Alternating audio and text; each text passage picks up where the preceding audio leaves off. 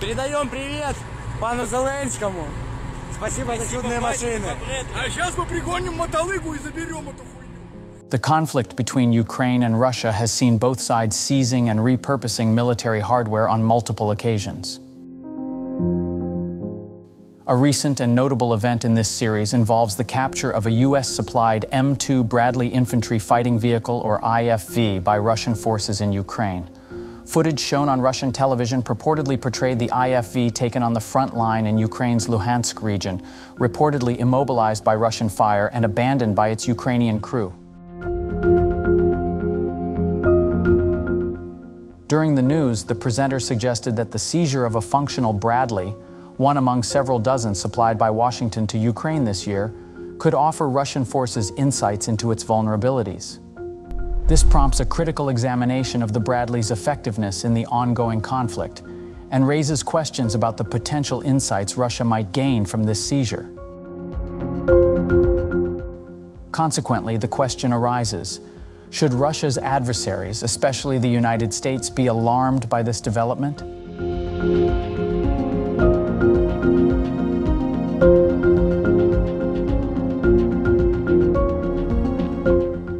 The news report not only showcased the captured Bradley, but also featured interviews with several masked members of the recovery crews. These anonymous individuals shared their experiences of venturing into the gray zone amid dark and foggy conditions, positioning themselves just 500 meters away from Ukrainian forces. They elaborated on the successful towing of the vehicle through minefields after an initial unsuccessful attempt. The footage of the highlighted vehicle vividly displayed its battle scars, revealing bullet holes inflicted by Ukrainian drones attempting to disable its advanced equipment. The camera also captured stacks of heavy machine gun rounds and yellow-tipped cannon rounds, underscoring the intensity of the conflict. Remarkably, despite Ukrainian efforts to destroy the Bradley, Russian troops managed to move it using 2 tractors simultaneously. A member of the recovery team noted that the vehicle appeared to be an upgraded version of the Bradley, equipped with a more powerful engine, improved dynamic protection against cannon fire, and enhanced night vision and fire guidance systems. Intriguingly, the vehicle had only covered around 240 kilometers, suggesting its relative newness.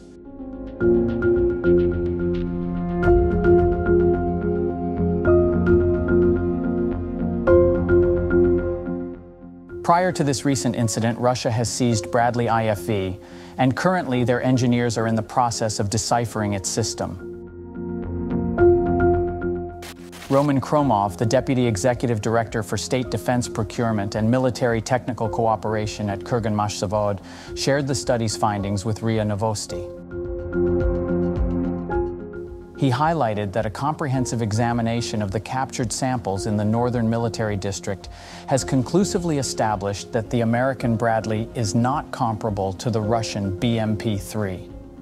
The analysis of these captured vehicles demonstrates that the BMP-3 surpasses the American infantry fighting vehicles across various parameters, including characteristics, firepower, mobility, ease of operation, maintenance, and repair. Since June 2023, Ukraine has initiated the deployment of Bradley IFVs against Russia as part of their counteroffensive strategy.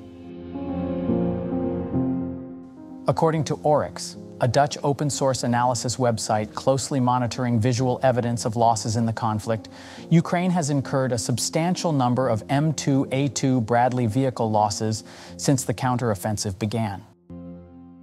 The magnitude of these losses has been so pronounced that analysts now colloquially refer to Ukraine as a graveyard for these American IFV.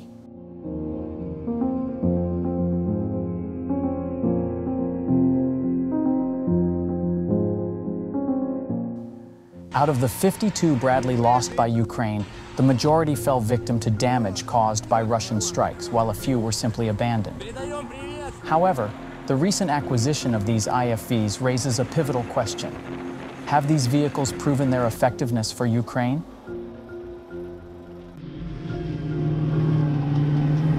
Despite the losses, the vehicles supplied by the U.S. have reportedly played a crucial role in saving the lives of the Ukrainian crew inside them.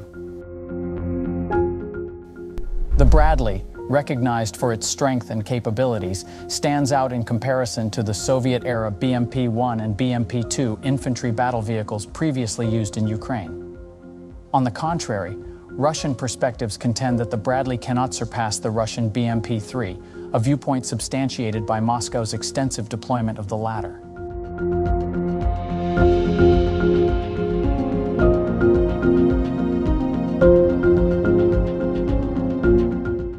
Moreover, on July 22nd, additional footage from various Russian sources emerged, depicting the destruction of several Bradleys on the Ukrainian front lines in the Zaporizhia region.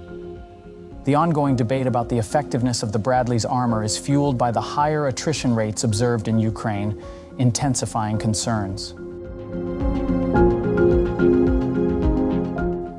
The M2 Bradley IFV has undergone multiple upgrades, culminating in the latest version, the M2A4 Bradley.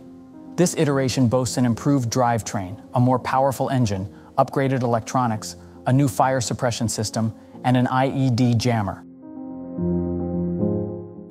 As of November 5, 2023, reports from Russian social media indicate that the Russian armed forces have captured their first upgraded Bradley M2A2 IFV near the villages of Avdiivka and Stepov in Donetsk Oblast, Ukraine.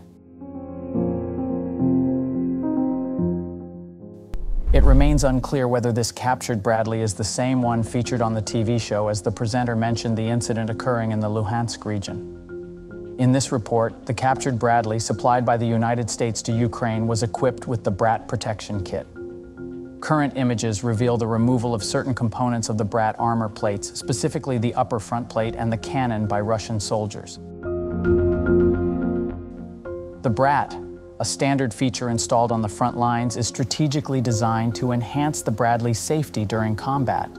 Despite the upgrades and additional armor, the Bradley remains a target for Russia, as evidenced by this recent incident spotlighting its vulnerabilities.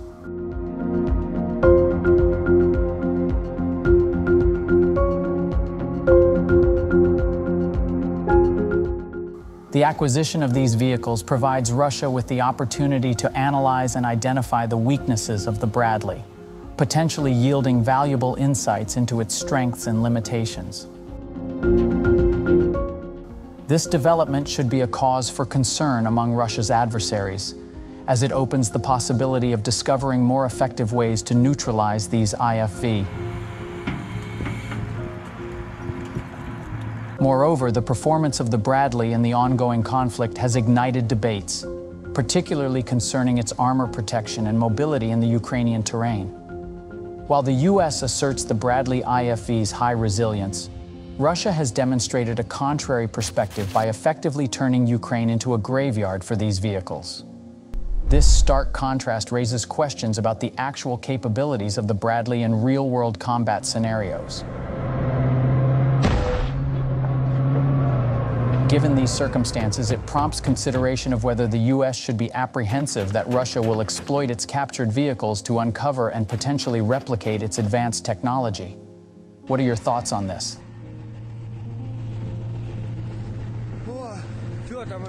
That's all for today. Thank you for watching.